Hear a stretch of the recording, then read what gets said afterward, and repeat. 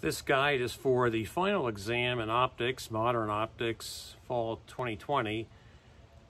The exam is going to be an open book exam. Now we need to talk about what that means, but before we do that, let me mention the time frame. We're going to have an exam scheduled on Tuesday at 3 o'clock, and of course, there's always exceptions when we have an online course. Sometimes we have to make an adjustment for someone, so you need to contact me if you need that.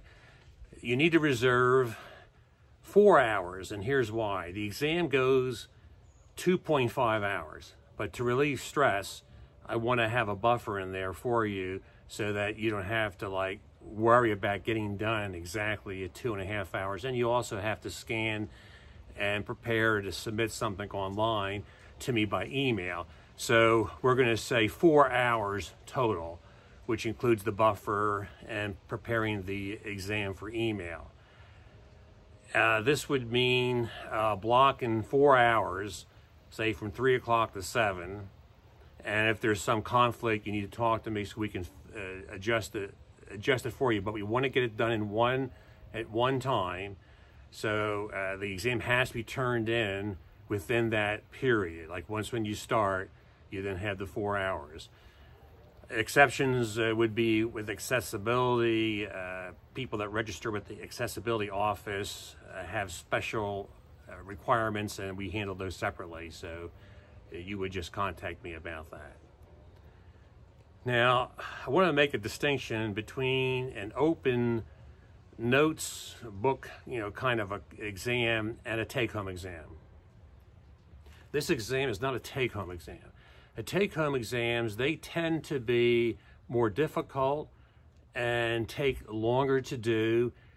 I recall in grad school, it was not unusual to maybe spend 10, 15, 20 hours on the exam. And I remember worrying about, I had to sleep.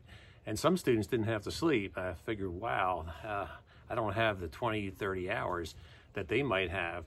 This is not that kind of exam. This exam is designed to be a 2.5 hour exam.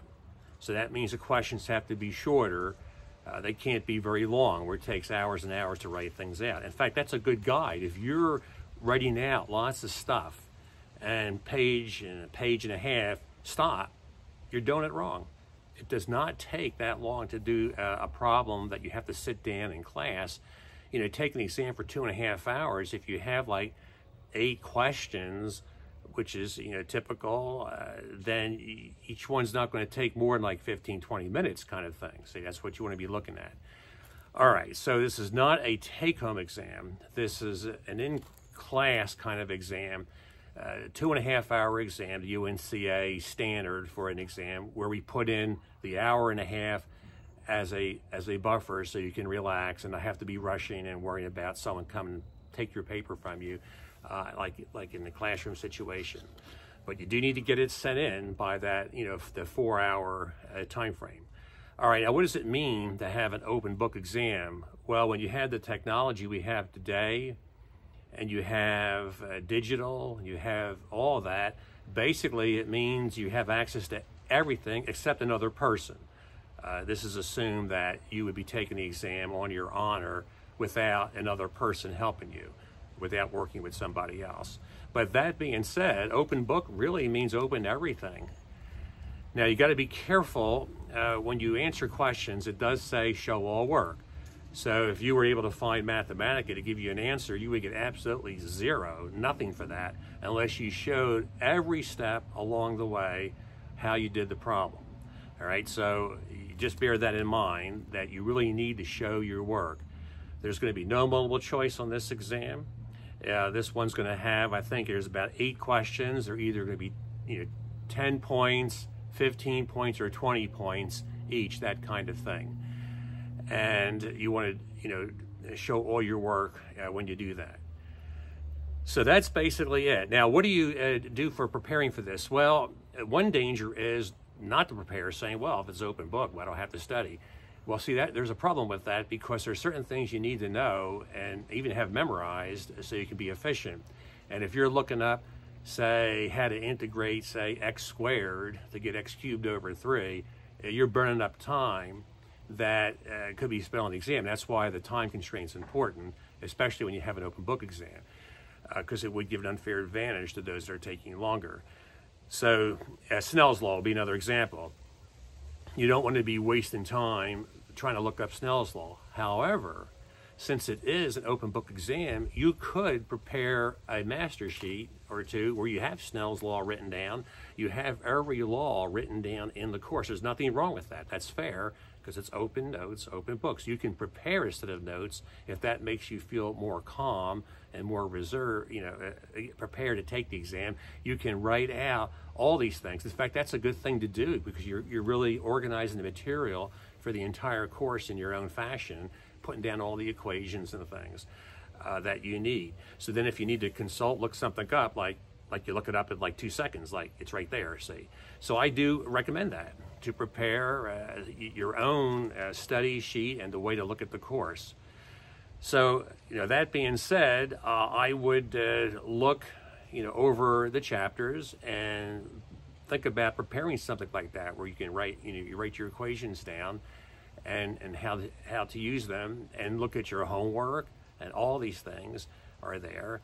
And even the longer derivations, you want to at least understand the process, because it's possible you could be asked to do, go from point A to point B. But since it's open book, we're not likely to pick something exactly from the book and say go from A to B, because you'd be able to look that up and just copy it down. So there would be creative questions on my part. And I once had a student from UNCA tell me this words of wisdom from a student, must have been 2 years ago.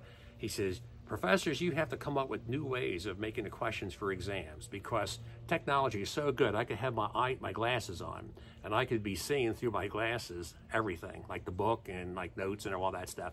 So you have to make an exam that is creative, so that the questions are such that I can't look them up, or I just can't use that technology to get a quick answer."